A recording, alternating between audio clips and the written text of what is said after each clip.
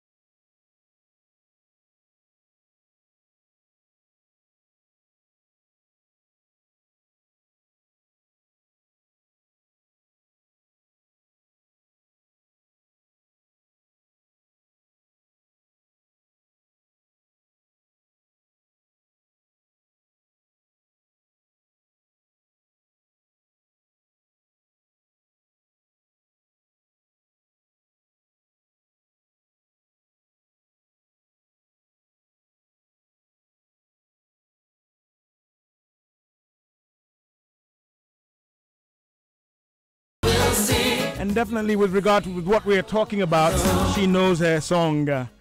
So I am talking today about lupus, a chronic systemic disorder. And I've got with me Dr. Jifa.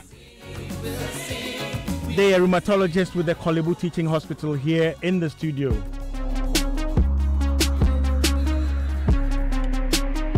Anytime we talk about some of these things and I read and I hear that, well, there is currently no cure, I get worried. So I always look for the specialists to bring them into the studio to talk about it. Lupus. Reading about some of the celebrities that have it. Lady Gaga, Nick Cannon, Selena Gomez. Seal, if you notice the scars on his face, it's a form of lupus. If you have any questions, concerns, experiences, share with us. WhatsApp 0244340437. I'm in the studio with Dr. Jifa Day. Doc, you're welcome. Thank you very much for having me again. We're having you again, and I was doing my women's stuff before I started. Have you been caught up in the buzz? Well, we are opening our own doors. Opening your own doors. Okay, that's a cool way to put it. But let's come to the subject, lupus. And autoimmune, should I say, conditions. In February, we had you and we spoke about rheumatoid arthritis. Yes. Right. Is there a link? Both of them are autoimmune diseases. Mm-hmm. So Lupus Awareness Month was just ended in May, actually. Okay. So both of them are what we call chronic systemic autoimmune diseases. Systemic meaning that it can affect the whole body. Okay. And autoimmune meaning the immune system attacking itself. Okay. So whatever the immune system decides it's abnormal, through that state of confusion, it can go and attack. Okay. And being systemic, all organs can be affected. Right. So there's a range of conditions in which, or in which your immune system can go gaga, if I can use that, go crazy and start attacking the body itself. If just to recap for your listeners, remember for autoimmune disease, we have what's called the localized type, where the immune system in a state of confusion would attack a single organ, like diabetes, thyroid disorders, multiple sclerosis, where it's affecting just the nerves, diabetes, the pancreas, which produces insulin.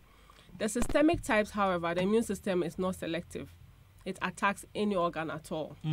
And so based on the organs that is affecting and the certain antibody types or lab types, then you can classify into the various type of systemic autoimmune disorders. Okay. All right. So now we can zoom in specifically to lupus. Yes. Right. What is it? So lupus is an autoimmune condition which predominantly affects women. Of childbearing age, usually between the ages of 15 to about 40 years. And it's systemic, meaning that it can affect most of the organs in the body. We call it a connective tissue disease because it tends to like certain organs that have, when we say connective tissue, it's kind of the proteins that bind certain organs in the body. So wherever you find those proteins, that means the immune system is going to attack that part of the body.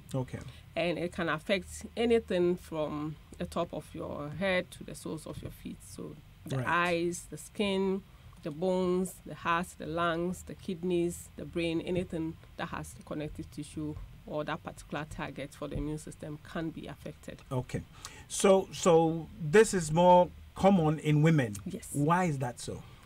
We think it's got something to do with hormones, the hormone estrogen that makes women women. Because if you look at the age groups there, in the very young, the ratio between women and men is almost about the same. And then when you get to the very elderly as well, the ratio is almost about the same. But when you get to the childbearing age, where the hormone differentiation is really at its peak, that is when you see the vast difference.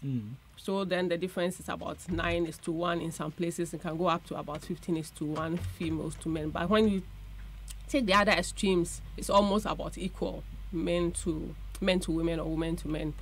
It's about so it may have some connection or some connection with hormones. With hormones. But like all autoimmune diseases, we know there is there's a genetic background. So you have certain genetic features that make you predisposed to having your immune system being overactive. Then an environmental trigger comes to stimulate the immune system, then it starts misbehaving. So in lupus, we know that the hormone estrogen definitely acts like that because of the gender balance that has been seen. Then certain things can also come and trigger it. As usual, infections can trigger it, stress can trigger it, sunlight. It's one of the triggers for lupus. The abundance of it in our environment is really something that you don't even know how to tell patients what to do about it. There are some people who think that infections also trigger it or modulate it. The theory being that in the past, people thought lupus wasn't common in Africa. And they thought the reason why was because we were protected by malaria and all the parasitic infections that we get.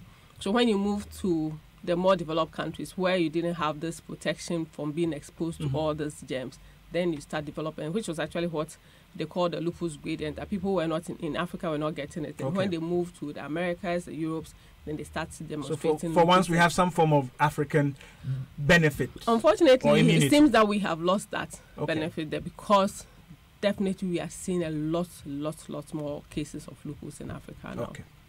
15 minutes past the hour of 2 on Joy 99.7 FM. My guest in the studio is a rheumatologist, Dr. Jifade of the Kolebu Teaching Hospital. We're looking at one of the autoimmune conditions, a condition in which your immune system starts to attack your own body, right? And this one is systemic, so it can affect any part, any system of your body. Currently, there is no known cure, so we need to know how to indeed pick it up, diagnose it conclusively, and then understand the treatment and management. And then we'll start looking at living with lupus. There are people living with lupus as I speak, and many other, should I say, variations of autoimmune conditions. So if you have any questions, concerns, you're living with it, or you're living with somebody who has it, do get in touch with us. WhatsApp is 0244-340437. And shortly we'll activate the phone lines as well. We are live on Facebook and YouTube. This is Ultimate Health on Joy. So, Doc, coming back, can children get this? Yes. Children can get... The youngest person I have diagnosed personally was 2 years old. 2 years? 2 years old. Wow. A 2-year-old boy, just about a few months ago. Okay. Yeah. And I want you to also emphasize, men can get lupus. Men can get it as well. Though rare. Though rare, men can get it as well. Okay. And maybe because a lot of people don't tend to suspect it in men, when we do diagnose the men, they tend to have more severe disease. So we need to be on the alert as well in men, because they usually will come at the beginning. They tend to come with more severe kidney involvement, heart involvement as well. Okay, right. So I guess the next step is really to understand, well, how do you know if you have lupus? Are there telltale signs and symptoms? And then is there a conclusive diagnostic process? How do you tell whether you have lupus? Like most autoimmune diseases, the symptoms may depend on which organ is affecting. Okay. There are certain general symptoms that you may find in patients there. But that said, no two patients are alike. Right. Every patient is different. Now, for most autoimmune diseases, fatigue is a very significant feature. People will tell you, I sleep and I wake up and I don't feel like I've rested.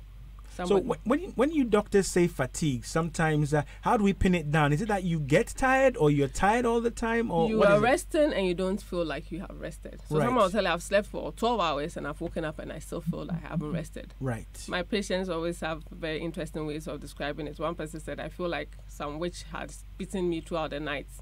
Even though I've slept and woken up, I've been run over by a bus. So you wake up and you are still tired. You do the least thing and then you are tired. Okay. If you overexert yourself, you break down for about a few days before you get your energy back. So that kind of fatigue is what I'm talking about. So fatigue is a cardinal... It's one of the features that tend to be. Okay. Joint pains. Usually in the small joints of the hands and the feet. It may come with swelling or stiffness. If it's persistent for a while, then that might be a feature as well. Okay. One of the features we've noticed as well is fever. That is why a lot of them will tell you, I've been treated for malaria, typhoid several times, and I have not. They don't find it, but they keep treating me for that. Okay. So a persistent fever should alert you. Unexplained weight loss should also. And then sweating a lot in the night. When it's cold, everybody's feeling cold, you are sweating. When it's coming with fever. Night sweats is one of the symptoms that we tend to points to the systemic nature, or that something is happening internally. Okay. It's one of the things we look at. If I can just take you back to the symptom where you mentioned fever. Yes. For a lot of Ghanaians and a lot of our listeners, when we say fever, it is malaria. Yes. Right. So can you explain and pin it down? When we say fever as a symptom, fever, we mean a high temperature. A high temperature. You feel hot. Okay. That is what we mean. That is what a fever is. That is what a fever is. Right. Nothing else. So malaria is a condition in which you may have high temperature. Exactly. Right. As a feature or a symptom. Yes, please. Okay. But for a lot of people, when you say fever, that means that you are feeling unwell. It can mean chills to them. It can mean feeling like you have. It means so many things to them when you say a fever. So, but when we say fever, I mean a high temperature. Okay. Any other symptom for lupus? So, for lupus, then we are narrowing down. People will tend to have recurrent sores in the mouth. We call them oral ulcers, sometimes in the nose. Sores in your mouth and your nose? Sores in the mouth and the nose, that tends to go and keep coming. Okay. You haven't eaten anything hot, then you notice some sores in your mouth. Do they heal? They heal. Okay. They can heal, but it can be very severe and persistent for some people. Okay. Then you have hair loss, which is also one of the features that tends to occur. Your hair just keeps falling off, especially for the ladies. You haven't done much, you braided your hair, but your hair is coming out in huge clumps. You should be worried there. Loss of hair. Loss of hair. Right. And the skin rash. We have a rash we call the butterfly rash, where the rash appears over the cheeks and over the bridge of the nose there. In a Caucasian person, it might be really visible and clear. So you actually look like a butterfly. Right. A butterfly. But in a dark-skinned person, it might be a bit difficult to spot. But you can see if it's a scarring type of the rash, then it might be more easy to discern there. Okay. So you're looking out for that rash as well. But they have multiple different types of rashes that can appear in lupus. Okay. We have acute types, subacute types. We have discoid types where the rash is so fluid that it causes scarring of the skin. Right. That's what Seal had. Exactly. The discoid type. lupus. Exactly. Right. So. Okay. And so these rashes, are they just facial rashes or all over your body? So it can occur on the scalp, it can occur on the face, but it can occur on the body, the hands, it can occur anywhere. Okay. And then some of them are what we call photosensitive. So which is one of the features you look out for. Reactive to sunlight. Exactly. You go out in the sun and then you notice that you break out in the rash. That's a photosensitivity. That might be a feature or a sign that you actually have lupus as well. Right. If you've just joined us, 22 minutes past the hour of 2 on Joy 99.7 FM. The program is Ultimate Health, your ultimate guide to healthy living. We're discussing lupus, a systemic chronic autoimmune disorder.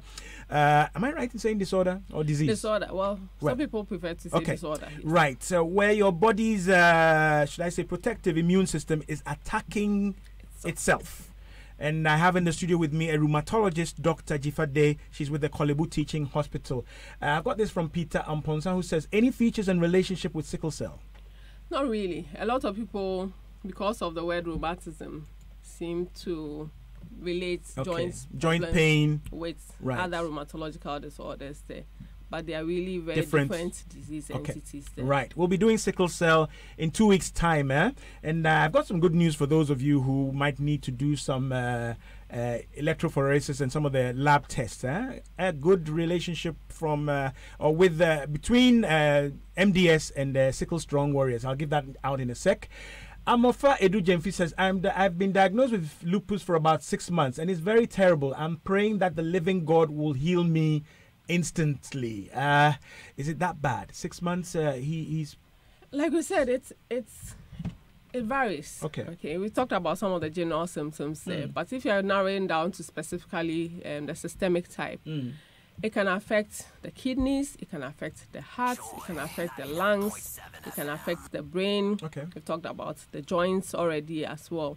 So it can be really a devastating disease. Within 6 months, somebody can end up on dialysis because of lupus. Because it's really attacked the kidneys, and if it's not treated immediately, a person would end up with end-stage or chronic kidney disease and end up on dialysis. Right. So in that instance, Doc, though we're coming to diagnosis, is that person suffering from a renal or a kidney disease, or is a kidney disease secondary to? Suffering from a kidney disease secondary to lupus. Caused by the lupus? Caused by the lupus, yes. So they will still need to be treated for the lupus? They will still need to be treated the kidney and condition. Still go on to dialysis, yes. Wow. So the same thing, when it affects the brain, the symptoms can range from headaches, depression, strokes in young people, seizures. Some people may come with weakness, paralysis because of inflammation of the spinal cord. And the symptoms in the heart, you can end up with heart failure. Right. You can end up with what's called endocarditis, where the autoimmune system destroys the heart valves and the heart is not able to pump properly. Sometimes the inflammation around the heart leads to accumulation of fluid around the heart, and so the heart is not able to pump. And if you don't take that fluid out, the person will get breathless. Wow. The lungs too can do the same, fluid accumulation, or it can cause the lungs to scar up and it's not able to expand as well as it should be. We call it fibrosis, which is also quite devastating because you are not able to reverse it. Once your lungs are not able to breathe or work properly, then it ends up affecting the heart, and then you end up with heart failure. So essentially, your body is killing itself. That is the word. Your body is killing itself. It's killing itself because it thinks that its own self is following, which is the basis of all autoimmune diseases. Right. Wow. I've got this from Dede in Maryland. Some of the symptoms Doc mentioned applies to arthritis and aging as well. So how can it be narrowed down to pinpoint lupus? Dede, we're coming to diagnostic specifics. How a doctor, and indeed I'll be asking Dr. Day whether this requires specialist, should I say, diagnosis. How do we pin down lupus? How do we diagnose it? If you look at it medically, we have what we call our diagnostic or classification criteria, where you are looking for certain signs and symptoms and putting it together. If it fits a certain pattern, plus the lab features, then you make a diagnosis of lupus. We call it our ACR criteria, or another college criteria. Right. So the symptoms are the things that I mentioned earlier. The peculiar, the malar rash, the discoid rash, there's photosensitivity, the sores in the mouth, the nasal ulcers, the joint pains in certain joints there. So they mentioned arthritis. Right. Arthritis in old people tends to affect the big joints and knees, but in lupus we are looking more at arthritis occurring in the hands and the feet. You don't expect a young person to have arthritis occurring in the hands and the feet at that age. So that should always raise a red flag for you. Okay.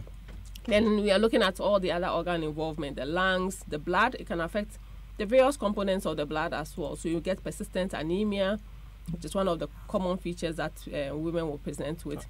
Low platelets, so that's one of the blood components that helps you to clot. If it's affected, then you keep on bleeding. Okay, so that can be affected as well. And we talked about the various syndromes that can occur in the brain as well. Right. So if you get someone having 4 of these features, we take about 11 of them. If you have about 4 of them, then we are going to look at what's called the lab features. We call them certain tests. We call the serological tests.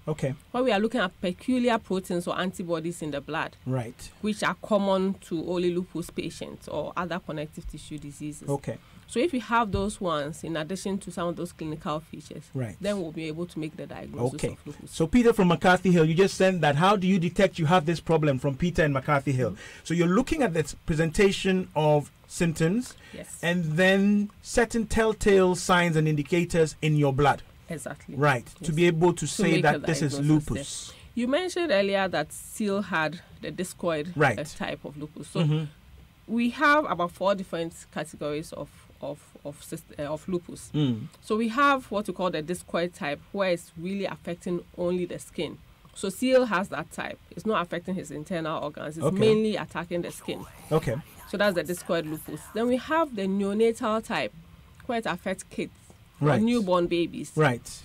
They actually don't have lupus. It will clear away in some months unless it's affected the heart. But it happens in babies born to women who have an autoimmune disease or lupus. And the antibodies cross over to the baby, so the baby's immune system reacts. So they may get a rash, they may look like they have the disease. But that will clear away with time there. Then we have what we call the drug-induced. There are certain medications that can give you signs and symptoms of lupus. And if you are able to identify and withdraw the drug, then likely some of those features will disappear. So they can present with a lot of the symptoms we talked about for the systemic type already. Then we have the systemic type, where it's the disease entity itself affecting all the multiple organs there. And these can occur alone or with other autoimmune conditions together as well. Wow. So if it was caused or triggered by a drug, the likelihood is that this is reversible. That's can be reversible when you withdraw the but it's still diagnosed as lupus. It's still diagnosed as lupus. So if you are able to suspect and you withdraw it, there are certain antibodies that are also peculiar to that type. So if you find them that you know it's drug induced and you're able to withdraw the drug, then they will tend to recover. Now, Doc, these sound like very devastating symptoms. Definitely the person's quality of life will be affected. But I mentioned earlier, maybe as a result of my reading, that I've heard and I've read that there is no known cure. So is this thing something that if you get it or you acquire it, if I can use that phrase, is going to progressively get worse? Or can I just bluntly say, is there a cure? There's no cure for lupus. It's a chronic condition like diabetes or hypertension. We manage it. We manage it. And we can manage it quite effectively. In the past, when you get lupus, it was a death sentence. I'm sure a lot of people, when you ask them about lupus, I knew somebody who died. We are hoping that that narrative changes in Ghana soon. Because in other parts of the world, in the last 10 years or the past, when you had lupus, your chances of dying within 5 years was about 95%. Wow. But currently, with good treatment, your chances of living a normal life, if you are diagnosed early without your organs being damaged, is about 95%. Wow. So within that 10 years, there's been quite a good amount of progress made in its management. The key is being diagnosed early and managed properly. So who should you be seeing if you suspect, or you are experiencing some of the symptoms we just described? Should you be seeing a specialist? Should you be seeing a rheumatologist? Who should you be seeing? So ideally, you should see a rheumatologist in the long term there to make sure your treatment is well coordinated. We are very few here, so we also depend on. And I've captured one in the studio. So the specialist or internist. To be able to make a diagnosis there based on the symptoms, they'll be able to recognize it and at least make a diagnosis and refer you on to the rheumatologist to be able to coordinate and manage your care properly. Right. So, but go ahead. I should say that lupus, as we talked about lots of organs being affected. It is not a disease entity that one person manages. Right. You are going to end up seeing lots of different specialists. Yes, that's why you need someone who... That signals or flags for me a lot of stress. It is a lot because grabbing of a specialist to yourself, exactly, and right, on a regular basis in this country in which we live in it, as somebody will say, it's tough. It is tough. And they have different schedules, they are in different places, and you're experiencing this very devastating condition. You have to see a dermatologist, you have to see a kidney doctor, a nephrologist, you may have to see a cardiologist. It can be difficult. Wow. Coordinating that is as bad as the condition we're describing, folks. It's 32 minutes past the hour of 2 on Joy 99.7 FM. We're talking about lupus with Dr. Jifa Day, rheumatologist. Pakwesi Esuama, right? Thompson says Dr. Day is one amazing woman and doing a lot to enlighten people on how to alleviate and live with lupus. Kudos and soldier on. God bless you. Thank you, your fans, Pakwesi. Pakwesi, me, you didn't say anything about me. I'll get you.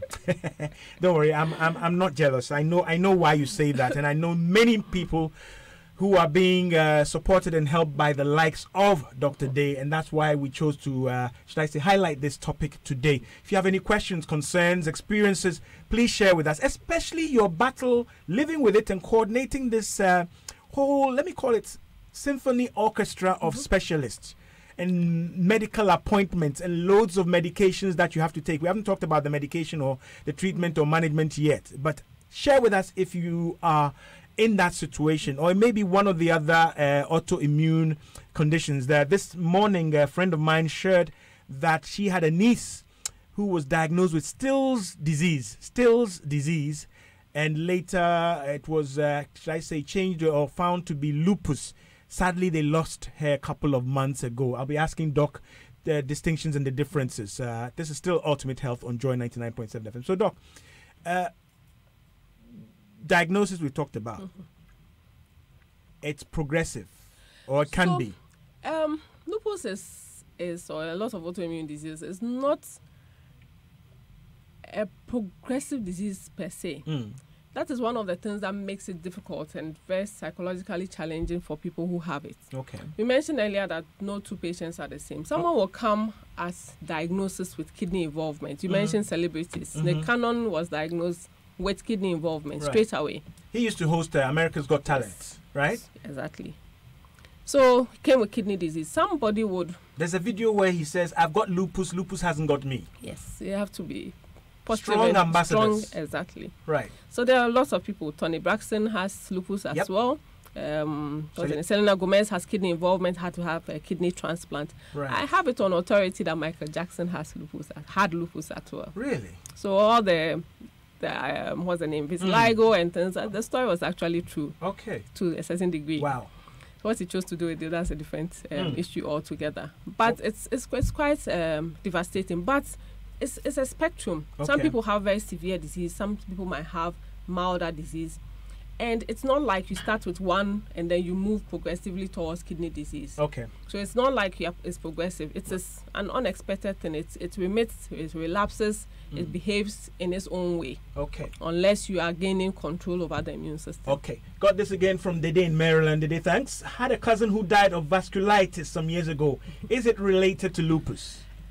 Yes and no. So vasculitis is inflammation of the blood vessels. It is an autoimmune condition as well. Okay. It can occur on its own as a disease entity, the different types of vasculitis, but it can also occur in very severe lupus as well. So yes, it is also related to lupus, but it can be a separate diagnosis on its own, unrelated to lupus. Okay, Dede is a separate diagnosis on her own. Some of her questions, but always glad to have her tuned in all the way in Maryland. If you're tuned in, tell a friend to tell a friend. This is Ultimate Health on Joy 99.7 FM with me, Norte by Nature. I'm with Dr. Jifa Day, a rheumatologist. We're talking about lupus, and if you have any questions, experiences to share, WhatsApp is 0244340437. We're live on Facebook and YouTube, and shortly we'll activate the phone lines as well. Let's look at management Or is there something down upstream that we haven't looked at? We've looked at diagnosis, signs and symptoms, the prevalence. How serious is it in Ghana? Let me just... We don't have community-based data about lupus there. Even in worldwide, the prevalence is difficult to actually quantify. Okay. In America, we know over 5 million people live with lupus. Okay. In Ghana, what we have is hospital-based data, looking at the admissions over a period of time there. And lupus formed about 5.28% of patients who were admitted into the hospital. Right. And this, when you compare it to data that was obtained in the 80s or 90s, where lupus formed about 0.8 or so of admissions, you can see the big gap there. And we think that if we do that audit again now, this is data that was done in 2010, if you do that now, it will be probably more, because we can see the number of cases that we are seeing now. Every week we get about 5 new cases being... That's frightening, but could it also be because that we're now more specialized and specific in diagnosing it, distinguishing it from others? That is one of the thoughts there. Right. But we also think that if you look at the general of doctors that we had, they were quite good. So the capacity hasn't changed. But then again, we have more access to diagnostic tools that we didn't have before, which helps us to make more precise diagnosis as well. But we think also in general that people are So, Doc, more. if lupus, from what you say, I mean, even tentatively, is on the increase, what is it? Is it triggers in the environment? Is it lifestyle? That is the suspicion there. And it's not only in Ghana, worldwide. Generally, autoimmune diseases are on the ascendancy everywhere in the world there. It is, somebody said recently to me, is a disease of the future that we need to be worried about. Goodness. And let me ask this as well. So if a doctor is treating somebody for kidney disease or any other system or organ related condition, would they routinely screen and check if it could be caused by or related to lupus or some autoimmune process? So yes, depending on the age of the patient, how the patient presented with certain features as well there.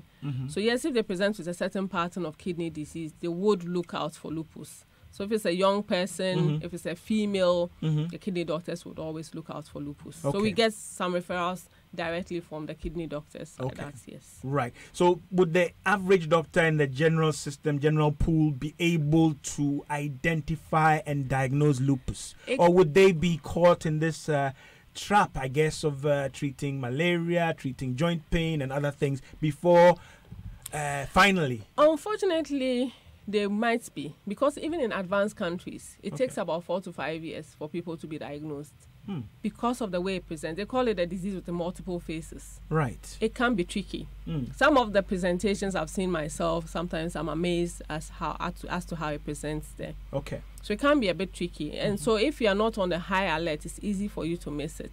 That's I've seen this lady several times. It's a young female. She shouldn't be getting this. Why does she keep coming? Then you would start thinking about it. That said, I mean, whilst we're educating people or doctors as well, we feel that the diagnostic acumen is improving. We now have people who are being referred, and doctors are picking and doing the test even before they refer them. So education is very important in that regard there. All right. Great. I'm going to bring you in now. And she mentioned connective tissue. Let's connect, right? 0302 216-541, 0302-216-541 to get in on Ultimate Health. Today we're talking about lupus, living with lupus. We haven't gotten to living with it yet, but you're invited to join us. Let's live jointly in this discussion on lupus with Dr. Jifade of the Kolebu Teaching Hospital. I've got something from K. Mark in London. What does he say? Hi, I'm eagerly listening to your discussion this afternoon as someone who lost an older sister to lupus some 14 years ago and also has a good friend who has been diagnosed. I'm very interested in this health topic. So this is K. Mark or KY in London, in the UK somewhere. He shares that with us. Thanks for listening and share with others. Right. So let's come back to treatment. What can be done? So the treatment is mainly aimed at suppressing the immune system. So what is happening is the immune system is overworking. It's hyperactive. And we want to try and modulate its effects there. So with the treatment is with drugs that we call immunosuppressants.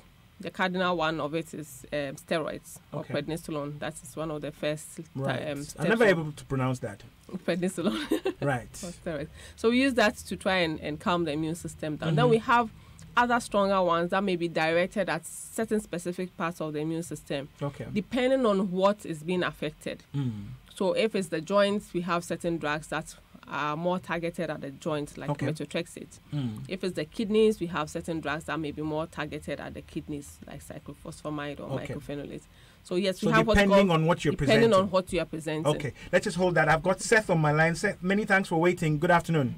Good afternoon, Martin. You're most welcome. Yeah, I want to find out if anybody can just walk in to have the test done, and what's the average cost of having the test done? If anybody can walk in and find out if they have lupus. Exactly. Right, and the cost of the test. Yes, please. Okay. Right, great question. 0302216541. Right, so can anybody just walk in and say, I listened to Norte by Nature and you on Joy, and I want to check. I want to check my whole family. That's a double barrel gun question. Right. It's always difficult because, what we advise is that we do not order the test unless we have a clinical suspicion that you have lupus. Okay. Because studies showed, in America, they routinely take blood samples of their soldiers over time there and use this for studies.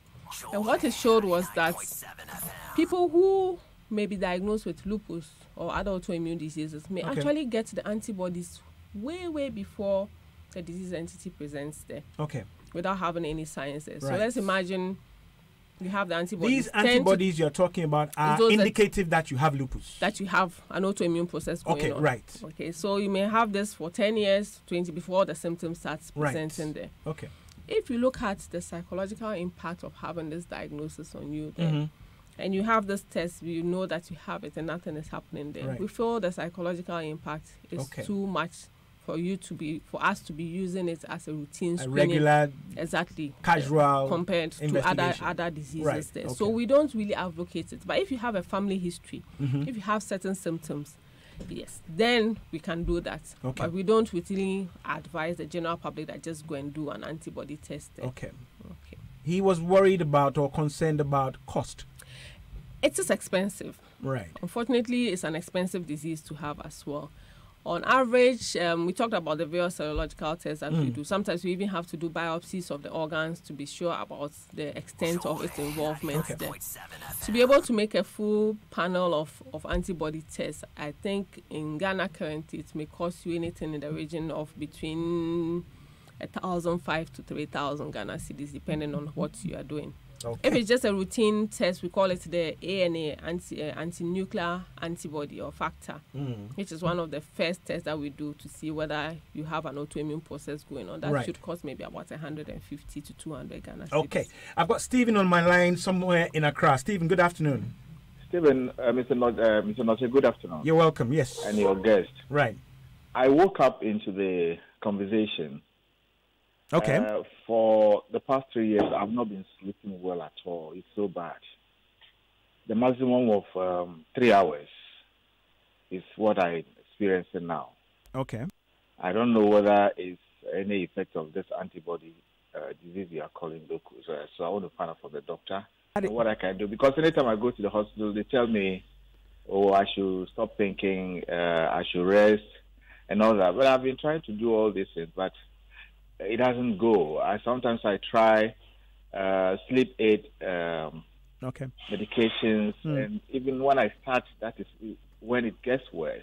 Okay, right. So let me just say it's a big jump from sleep difficulties, right, to what we're talking about, okay? Yeah. And I guess you need some help, maybe, should I say, cutting down your search, right? But some detailed, should I say, work up on that.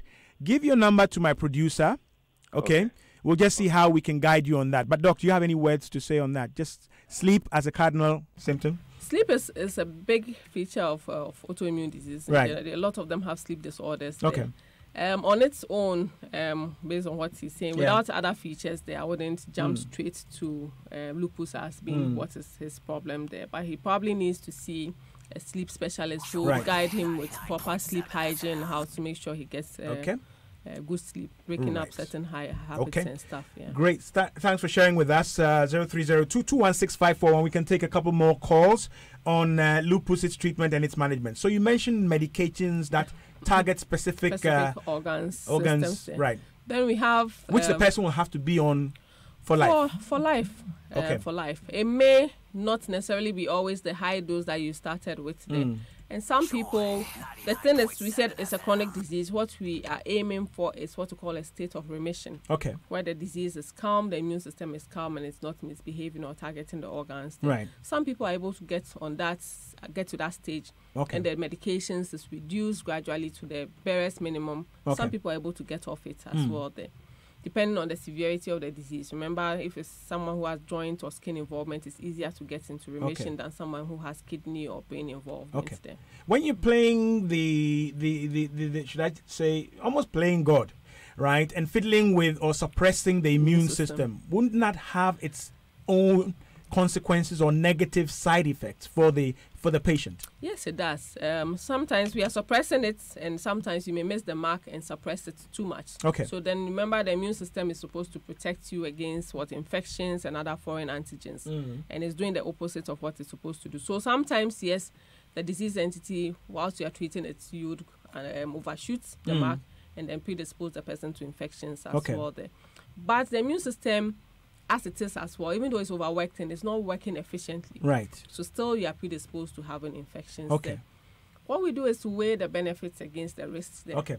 If you have kidney involvement, infections for us is... So you may have to live with some of the side effects of the medication. Just to make sure that your kidneys are protected. Okay. Yes. Farouk is on my line from Tema. Farouk, good afternoon.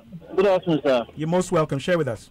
Yeah, I'm so glad with the discussion you are having. That is very nice. My problem is I have sleeping problem. In the night, I actually don't have any problem sleeping. But the problem starts from 5 o'clock in the morning. If I try to catch a sleep after 5 o'clock or any time in the afternoon, I get burning sensation all over the body that I can't really have a good sleep.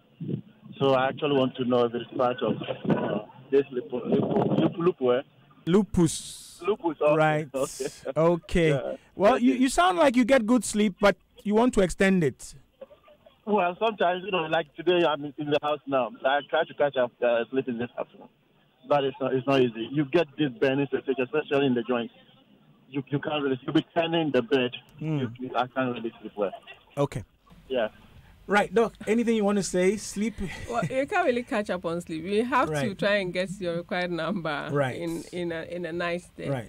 Averagely, the healthy person should be getting 6 to 7 hours of sleep. Yes. And so for him, as well as the first caller, so I think it's probably got to do with his sleep habits there. Right. If he's able to get a regular cycle to break that cycle of sleep, he probably would get it right. Right. Don't start shopping for lupus, okay? We get that sometimes when we do a discussion that is good, and then people start thinking, I have that. I've got Ajiman on my line. Is it Ajiman Joseph? Yes, sir. But the question you're asking, you went out last night, eh? No. You missed some parts, but you're asking about common age groups that are afflicted by lupus, right? Yeah. Actually, I jumped into the program. I couldn't start with you. Uching. Yeah. Right. And, I'm listening. Oh, your line is breaking. Say that again. I'm talking about got something to do with diet. Okay. All right. Our lifestyle, exercise helps to avoid this kind of thing. Okay. Right. So he's asking if diet has anything to do with it, and then can exercise help? Diet, essentially, can it be prevented? We do not have any direct or conclusive things that we know can prevent it. A lot of new or exciting research is coming up, though. Remember, the immune system is based on what we call the lymph system. Right. Okay, where most of the cells they are located, and a lot of it is found in the guts. Studies are showing that if that is where a lot of the lymph cells are located, they think that there might be some dysfunction that starts from there. Okay. And then it causes things to be able to leak into the blood vessels there. So things like probiotics are being advocated a lot now to actually help the immune system. So studies show that it might also help to try and improve outcomes early. Vitamin D, which you get from sunlight and other dietary sources, also helps to modulate the immune system there. So usually we'll screen for that and try and correct that as well if we get it there. The anti-inflammatory foods, that you may find omega-3 and 6 fatty acids that you get in fish. Olive oil is something that we advocate for our patients as well. But generally what we want is just for you to live a healthy life. More fresh fruits and vegetables. That is what you should incorporate in your diet. So this is going to be difficult. I haven't heard you mention any surgical intervention. You're not going to take out something or do anything surgical that might, should I say, help or relieve symptoms? We have certain procedures that we can do because of the complications, but it's not a surgical disease that you go and take let's say a growth or something and cures the disease. If you have the fluid buildup that occurs because of the inflammation in the lungs or around the heart, you may have to go do a surgical procedure to take that fluid off and relieve the patients. Then you may have to do biopsies of the kidney to make a diagnosis. But it's not a surgical disease for you to just go and take a certain portion out and then that cures the disease. You may have to do joint replacement. If it damages the joint, for example, then yes, that becomes a surgical. This condition is too expensive. Don't want it. But let me ask this. So let's look at the toll on quality of life for the patient. What's the picture there? It's quite bad. I wish there were some of them who were here to tell you their experience as well. I mean, one of the themes for this year's Lupus Awareness Month was the emotional effect of lupus and the need for emotional support. The thing about lupus is, I'm sure all the celebrities that you've talked about, if you look at them, they look pretty fine. They don't look like they are ill. Because they've got the cash. No, but actually even here, you'll be surprised at some of my patients and the people who may have lupus there. They look okay because they are taking the medications. If you had seen them at diagnosis, you wouldn't think that, yes, they look very ill. People have told them they have HIV. But with proper treatment, they look well. And so if the person is telling you, I'm going through this amount of difficulty, my kidney is not functioning well, the person comes to work and because of the fatigue is not able to function, people don't believe them. You tend to label them as being lazy, you don't like work, but the thing is that if the person overexerts, ends up with more problems there. And so it's difficult for them to balance. People don't believe them, they are sick, they lose a lot of family functions. If I go on an outing with my friends, that means I'm going to lose one day because I'll feel so ill the next day. So I might as well just not go out. And so they lose friends. I'm spending all my money on medications there when I could have been using it for my business there. So there are lots of various things there. And then the psychological impact of not knowing what is going to happen next. You know about the symptoms there. I may be having joint disease today. What if tomorrow I start having seizures, especially when they know someone who's had it there. And so that psychological burden of not knowing what is going to happen tomorrow makes it really a very difficult thing for them to handle there. So it's really difficult. I'll be coming back to you. I'll take Emmanuel, who's calling us from Madan, to ask you whether you would routinely partner with a psychologist or any other, should I say, a behavioral or emotional mental health specialist to manage somebody with such a chronic disease. I have, it's not Mami Triwa in Lashibi. Mami? Okay, Emmanuel from Madan, good afternoon. Good afternoon. Share with us. How are you? Good afternoon. Yes, good afternoon, Emmanuel. You're on. Quickly. Share with us. My mother, 63 years. Yep. About 4 years now. She's complaining about body itch. We move from every place to leprosy clinic, everywhere, and then we are not getting the headway. The body will be itching her in such a way that she cannot even sleep.